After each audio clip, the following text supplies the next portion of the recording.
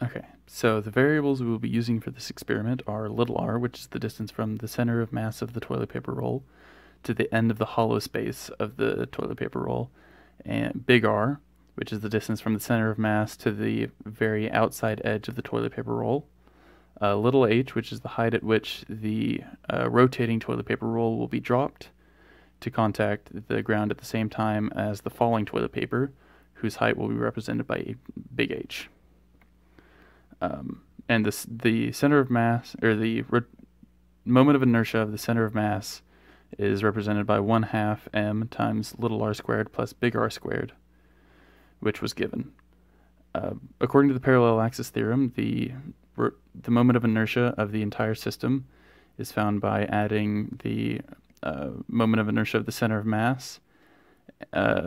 plus the mass of the object times the distance between the two parallel axes squared. So, using this information, we plug in our variables and find that the moment of inertia of the entire system is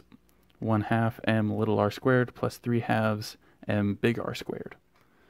So, using the equation that net torque is equal to the moment of inertia times alpha, or rotational acceleration, and the knowledge that the only torque applied on the toilet paper roll is the force of gravity acting on the center of mass of the toilet paper roll, we can say that mgr is equal to our moment of inertia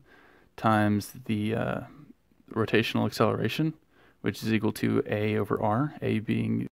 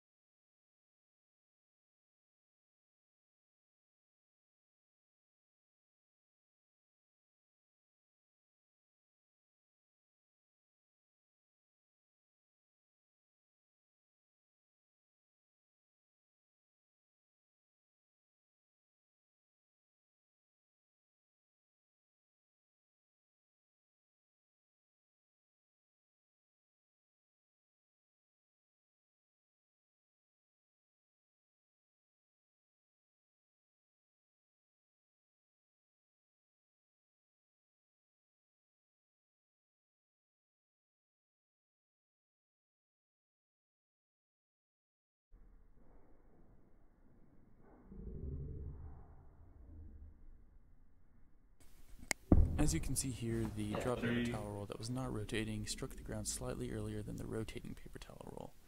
This is caused by the fact that the drop paper towel roll was dropped slightly earlier than the rotating paper towel roll, which caused the slight error which can be attributed to simply human error.